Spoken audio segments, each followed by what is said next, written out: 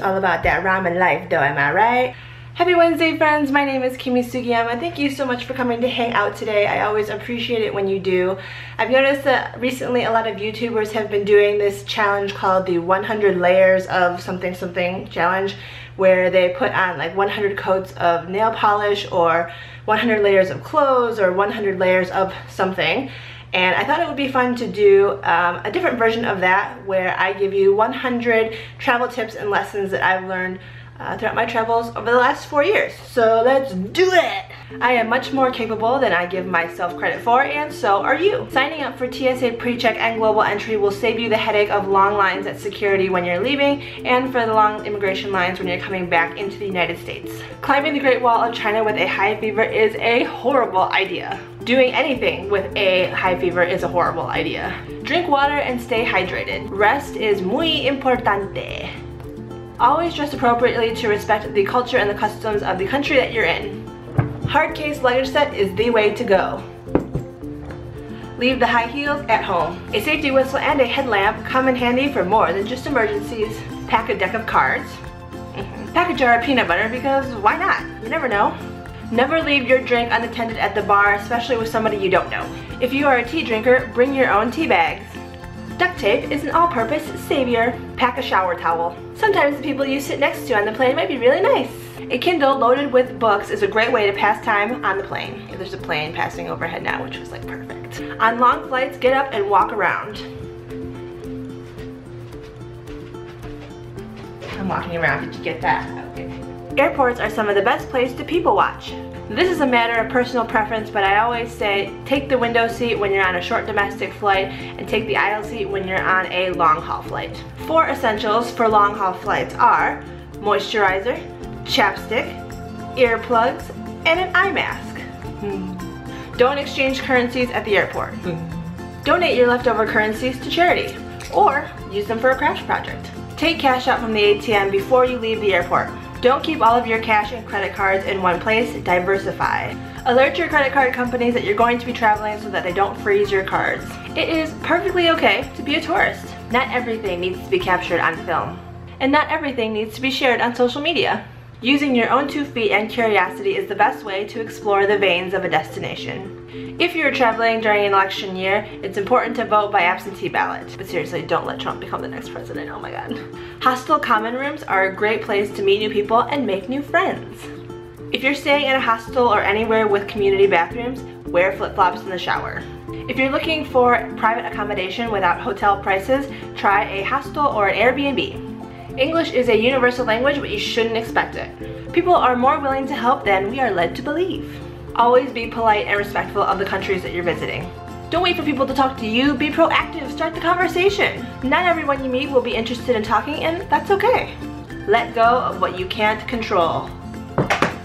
Accept that things will go wrong and know that it will be okay. Travel is not about discovering who you are, it's about realizing your own strengths and capabilities. If it makes your soul smile, who cares what anyone else has to say? Travel solo at least once in your life. Send postcards to yourself from the places that you travel. People are generally good. It's their decisions and choices that sometimes aren't so big. When you meet a guy or a girl that you like while traveling, they don't always have the same feelings for you.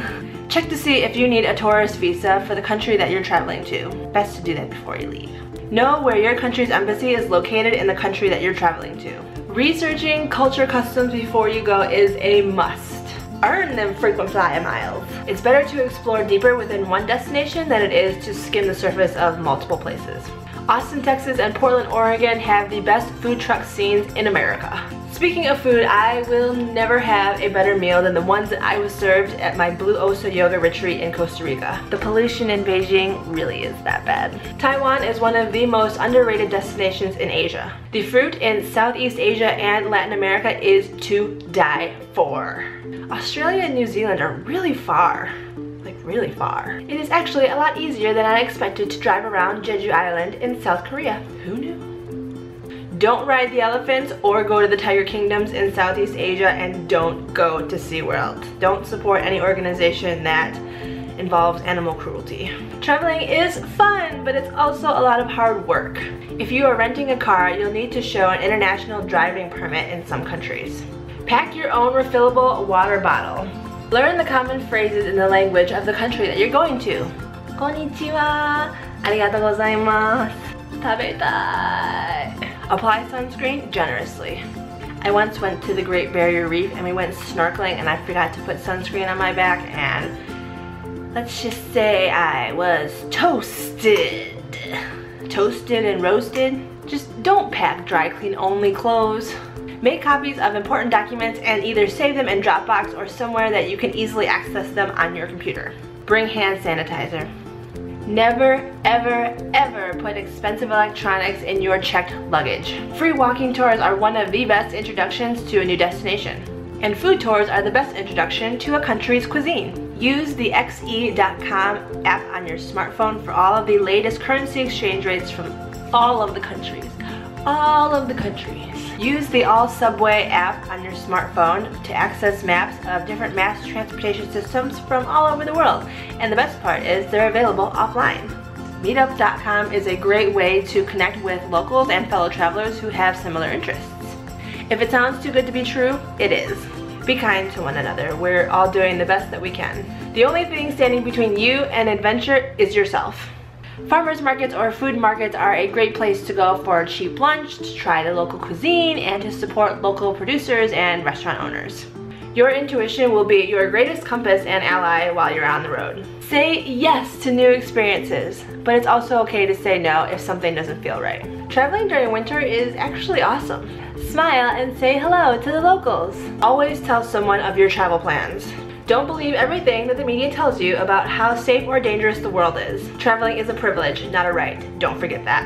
Download all of the airline apps to your smartphone so that you can get electronic boarding passes. That way you save paper and the environment. Go and get some food and do your shopping before you go to baggage claim, so that way you're just not standing around and waiting. When you're traveling, pay cash for the everyday stuff and use your credit cards only for the big ticket items, like for your flights, your hotel reservations, some fancy events, stuff like that. Keep important phone numbers stored offline, like in a travel journal, so that you can access them easily in the case of an emergency. Bring your own wandering gnome. They make for great subjects in photographs when you don't want to be in them. This is Kokuma, by the way. This is my little wandering gnome. You'll be seeing a lot of pictures of him in the next couple of months. No matter the weather, bring at least one set of clothes appropriate for the opposite season. Eat the street food. You will know which street food stalls are good to eat at based on how long the line is. Don't get into a taxi or a car with anybody that you don't feel comfortable with. Learn as much as you can while you're traveling. And perhaps most importantly, have fun and enjoy your travels. Subscribe to my channel for new videos every Wednesday. Wait, what?